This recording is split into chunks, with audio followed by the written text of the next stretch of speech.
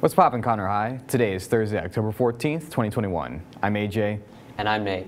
In today's show, we're going to be talking about Conroe's homecoming game and the new added member of the MCU. So stay tuned for today's episode of Total Recap.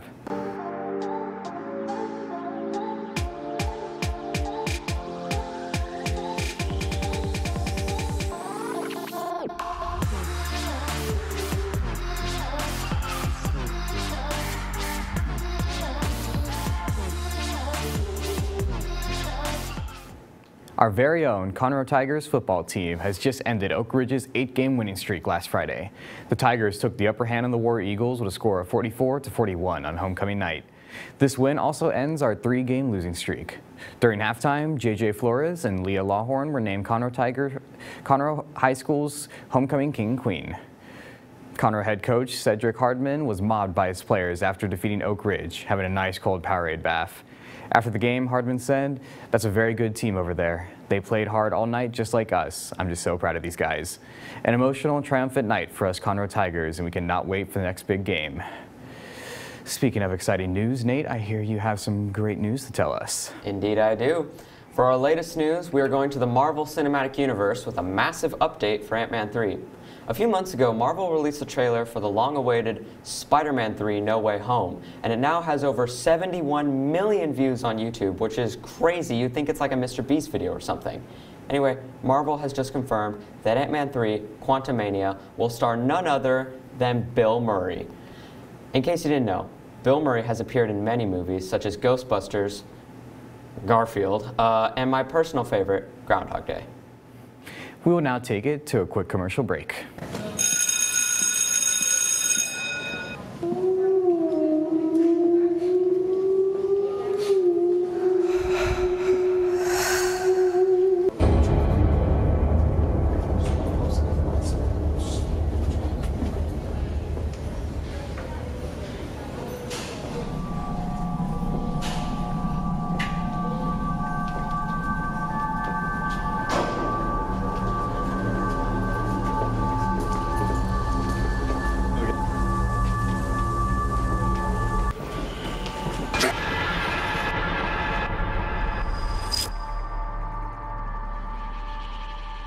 What's up, Conroe High? I'm Vaughn, your weather anchor for today. This weekend we'll be experiencing a cold front, but for today there will be thunderstorms with a 40% chance of rain and a high of 83 and a low of 70. Tomorrow will be partly cloudy with a high of 89 and a low of 54. Saturday it will be partly cloudy with a high of 74 and a low of 50. And on Sunday it's going to be partly cloudy with a high of 75 and a low of 50. And lastly, on Monday, it's going to be sunny with a high of 78 and a low of 54. Now for the fun fact of the day, we want to explain the meaning of KTIG. KTIG is our station's calling sign. The letters K and W are assigned to commercial broadcasting, with the W being for stations to the east of the Mississippi River and K being for the west of the Mississippi River. The K, I, and G just stands for Tiger. Next up, we have our special segments. Check it out. Alright, so today we're here with Mr. Lindemann, and we're going to be congratulating him on being nominated as Teacher of the Week. So you want to take this real quick? Appreciate it. And is it okay if I ask you a couple questions? Sure, go ahead. Okay, so what led you to becoming a teacher? So I was a corrections officer first and a police officer for several years. Teaching really wasn't a goal at the beginning, but I started dealing with youth more as a police officer, and I really enjoyed it, so that led me to teach law enforcement here. And what do you think makes you different from other teachers? Obviously with law enforcement, I've been in situations and seen a lot of stuff, so I think I'm able to relate to kids a lot. I see different points of view that maybe some people don't see. Hello, today we're here with Fani, and she nominated Mr. Lindemann as Teacher of the Week. Is it okay if I ask you a couple questions? So why did you choose him? I chose him because Different from all my teachers, he is very chill. He also cares a lot about his students' opinions. Sometimes he likes to make conversation with me. He sometimes even makes me feel good about my day. We tend to talk a lot about things that we like our dogs or places that we like to go to, and yeah. So what makes him different? Because you said he's different from other teachers that you've had. Yes, so what makes him different is that he's very chill. He doesn't really get a lot on his students. Also, he really cares about his students' opinions, like how do they feel, how was their day, what are things that they like. Sometimes if he's trying to do an activity at the class, he asks them like, oh, what would you like to do, or would you like to do it this way or that way? And I think that is very important. Okay, and what's something that you'd like to tell him? I would like to tell him to keep being himself and to keep being like that to his students. He tends to sometimes brighten my day and make me feel good. He also does it with other students. He tends to help a lot.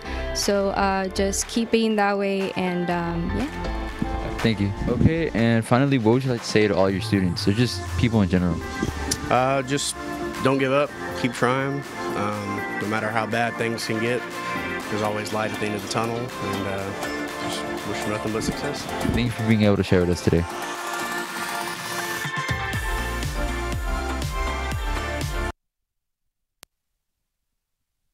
Hey guys, this is Mrs. Joyner, lead counselor at Conroe High School. This week you should be getting your report cards. If you don't get a paper copy, then you should be able to see it in your student access account, and your parents will be able to see it in their parent access account. Remember, a report card grade is just a small piece of being a high school student, because we take the report card grade, and then the next report card grade, you take a semester exam, and we put those together to make your semester average. It's the semester average that awards credit, and it's the semester average that stays on your transcript. So if you are unhappy with your report card grade, that's fine. You can do better the next 9 weeks and make your average for the semester higher. So please don't give up. If you failed a class for the first 9 weeks, get with your teacher to find out how you can make a high enough grade the next 9 weeks that you pass the class for the semester. Remember, in high school, if you don't pass a course and it is a graduation requirement, then you will have to repeat it, or you will have to pay to take it in summer school. So make sure that you're looking at those grades and keeping up with those things. As you look at your grades, you may experience a little bit of anxiety or stress.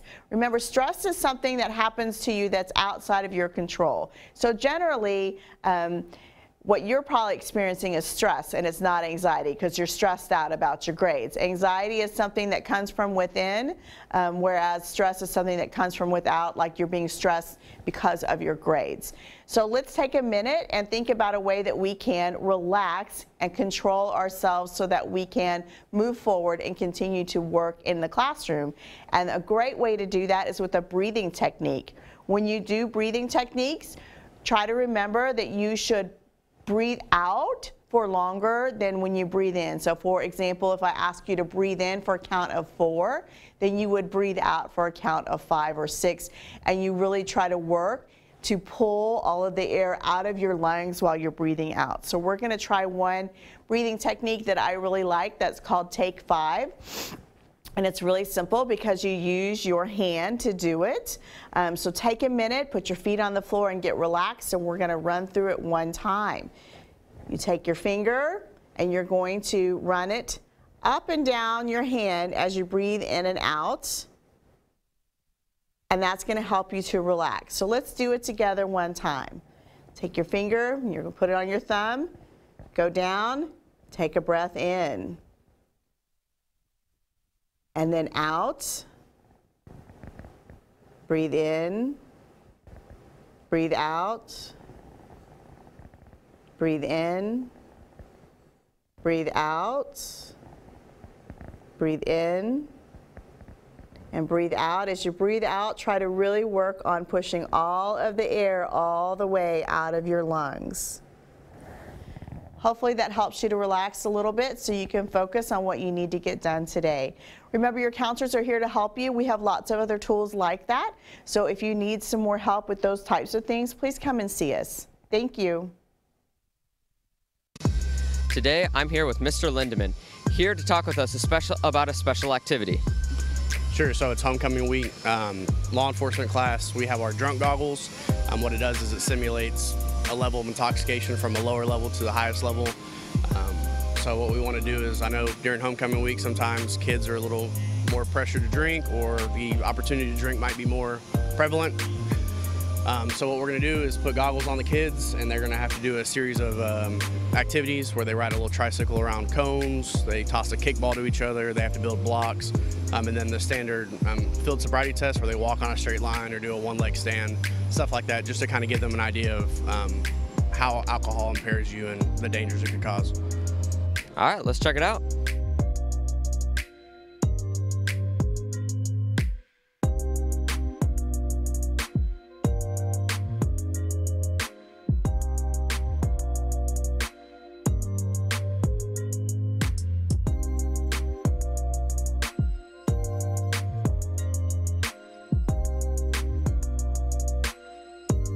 What's your favorite part about this class?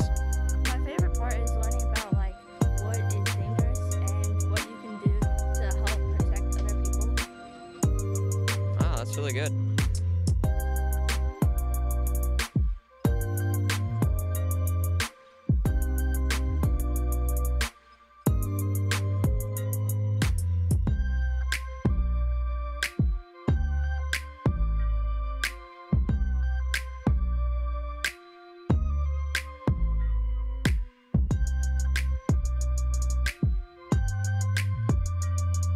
And now I'm here with Mr. Reese, and we wanted to ask you, what's something that you want the students to take away from this class?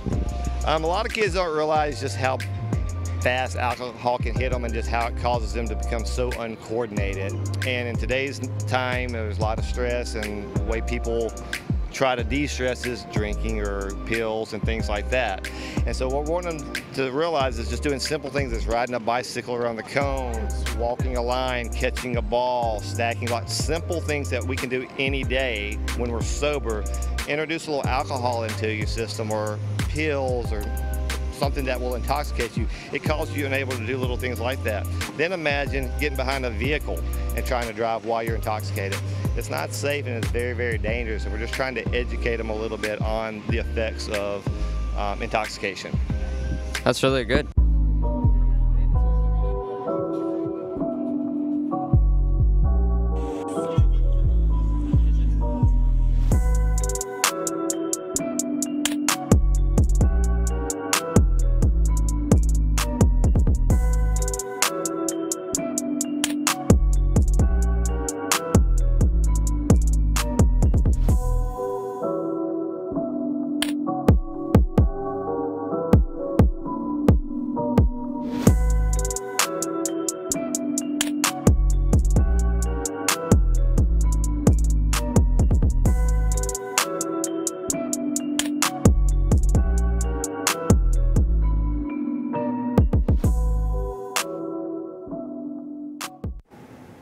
Let's take a quick look at all the things going on here at CHS.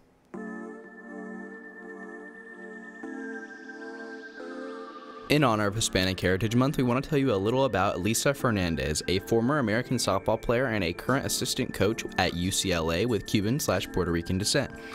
Lisa was born in New York City on February 22, 1972. She is a famous softball pitcher who created an Olympic record in softball with 25 strikeouts.